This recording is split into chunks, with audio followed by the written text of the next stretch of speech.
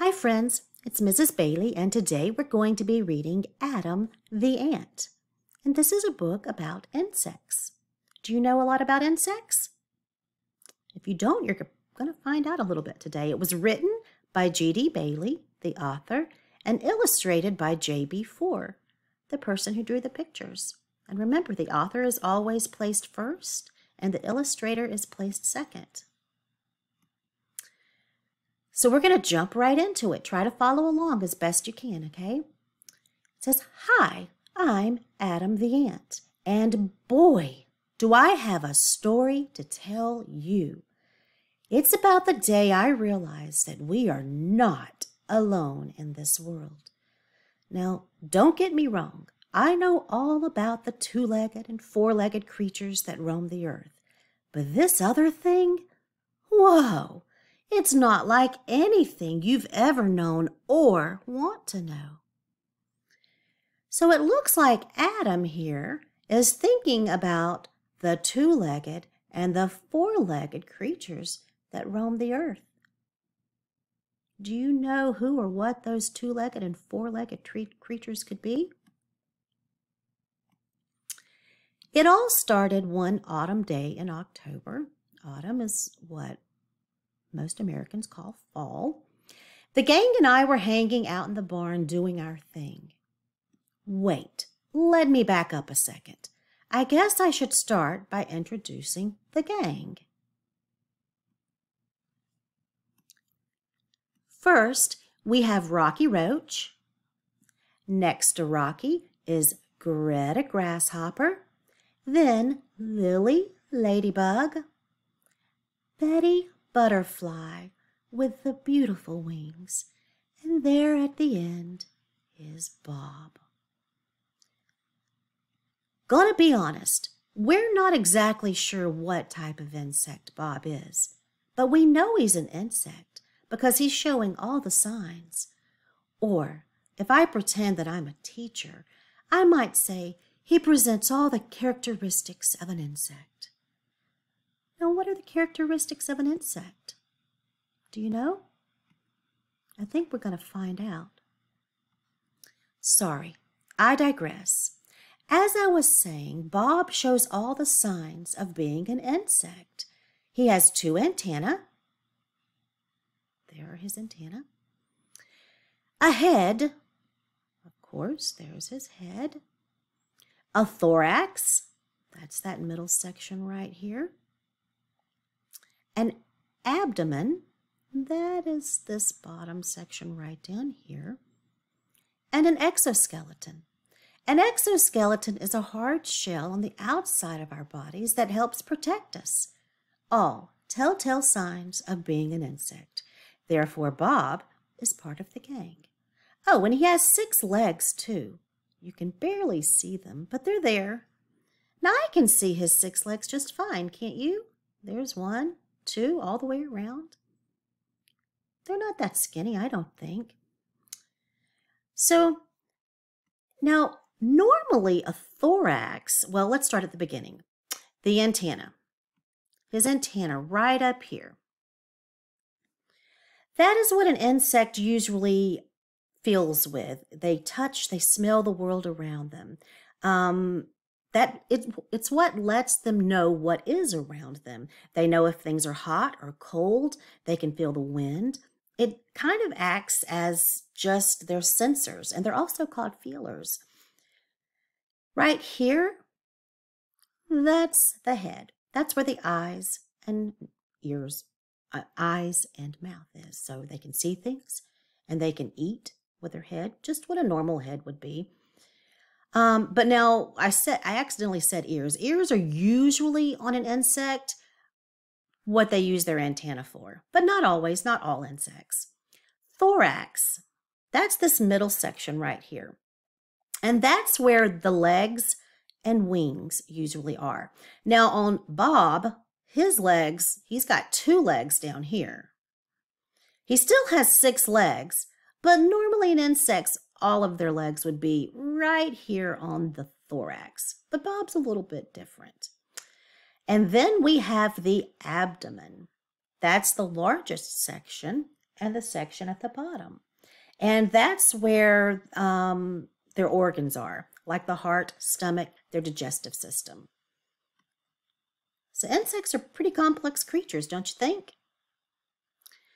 Anyway, as we were all sitting in the Johnson's barn discussing the superiority we possess as six-legged beings, we heard a sound. Well, most of us heard a sound. Bob didn't. I think it was because he was too busy showing us his thorax and his skinny 6 legs. Of course, Betty thought I was making fun of Bob, which I most definitely was not, because I do not make fun of insects. I was merely making an observation. Are we not allowed to do that anymore? Bob's legs are excruciatingly thin. That's all I'm saying. I don't think his legs are that thin, do you? I wonder why Adam says that. And see, here's Betty. She says, "Stop it, Adam." And Adam's like, "What?" Oh, one more thing. He thinks that Bob didn't hear the sound because he was too busy talking to them about himself. But I'm sitting here looking at Bob, and I'm thinking I might see another reason that Bob didn't hear the sound. What do you think? I don't know. I know that a lot of insects hear through their antenna, but I'm not so sure about Bob. He's a little bit different.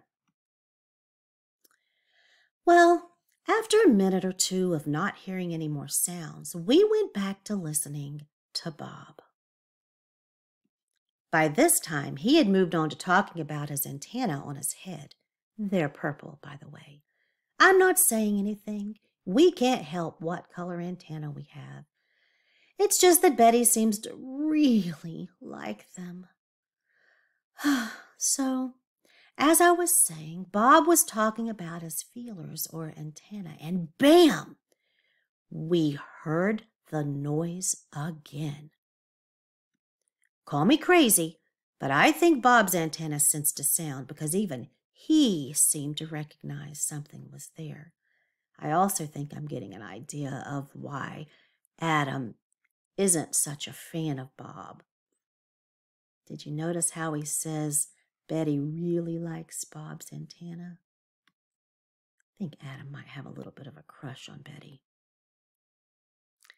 At that moment, we realized we weren't the only insects who heard a noise. The Fab Four flyers from the wheelbarrow came pouring out of their tray straight into the barn.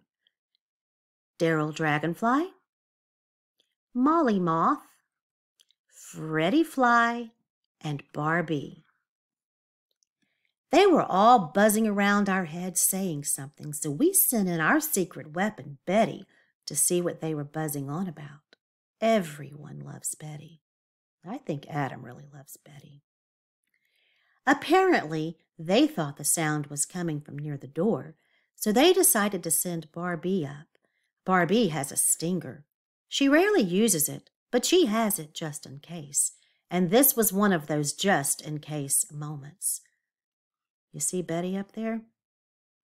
She's hiding behind that lamp trying to hear what they're saying or buzzing on about. The gang and I decided the Fab Four flyers seemed to have a solid plan in place, so we chose to take a back seat on this particular mission, but not because we were scared or anything. And it says right here, Triple F's got this. I don't know. Do they look scared to you? And when it says they chose to take a back seat on this particular mission, it means they're choosing to let somebody else handle it. I wonder why. About that time, we saw Barbie flying right toward a strange-looking thing in the corner by the door. It looked like Mr. Johnson's discarded dental floss, but we had a feeling it wasn't. That does kind of look like dental floss, but it looks like something else to me, too. What does it look like to you? The next thing we know, some hideous-looking 8-legged creature is smiling at Barbie, and he calmly says, "Hello." And for some incomprehensible reason, Barbie says hi back to it.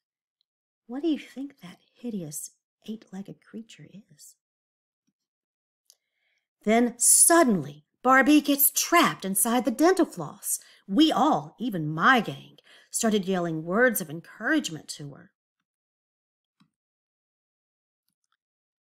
Don't look into its eyes. Don't struggle. Don't buzz. Don't freak out. Don't cry. Don't stop believing. The words of encouragement must have helped because somehow, some way, Barbie was able to free herself and fly away. And over here, the creature is saying, phew.